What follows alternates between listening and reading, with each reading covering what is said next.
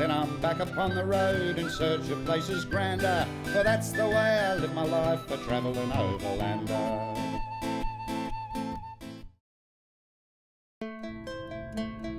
From the Highlands, I head to the rugged west coast, stopping in for a dingo's breakfast at the quaint village of Strawn.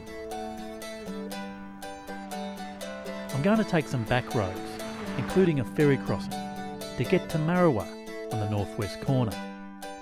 The scenery and camping is pretty spectacular out here, although the roads are rough and you don't want to pat the wildlife. Tasmania has some of the best cold water big wave surf breaks in the world. Shipsterns Bluff on the Tasman Peninsula is particularly treacherous. Surfers have to bunny hop small lumps of water that appear on the wave face due to the shallow reef underneath. I'm doing a story on Marrawah because it is renowned for its year-round surf.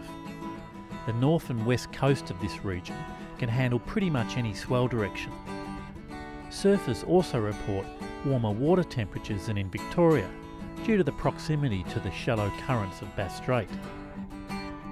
I interview Marrawah's rising hope in state competition surfing, 16-year-old Zak Grey. I live on Green Point. We're on sort of a little bit of a hill, and the ocean's at the bottom of the hill, and we sort of run a farm along the point, and have beef cattle, and yeah, it's pretty good. You can sort of work when you want to, and get a fair bit of you have to do a bit every day, but you can sort of get up early and do it if you want the rest of the day free. It's not a 9-to-5 job, so it's good for Dad. Take me surfing.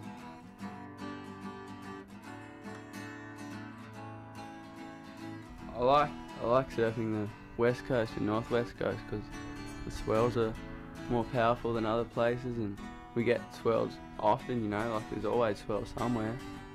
If it's small at one place, there'll be swell at another place. I really want to explore down the west coast and stuff, because I don't think not many people have really explored it. They've sort of done a few trips to places that have known, and nobody's really took time out and just gone down there and looked at every place. There's not really many local surfers. There's a few local surfers around this area, but they're only sort of keen when it's pumping a lot of the time, a lot of the older guys and stuff. So yeah, sometimes it's hard to find crew to come and surf some of the more solid waves with. You need someone out there a lot of the time. And yeah, I've sort of got used to surfing by myself a fair bit and stuff. So yeah, it's just the way it is up here, I suppose. I don't mind it. It's better than having 50 people out.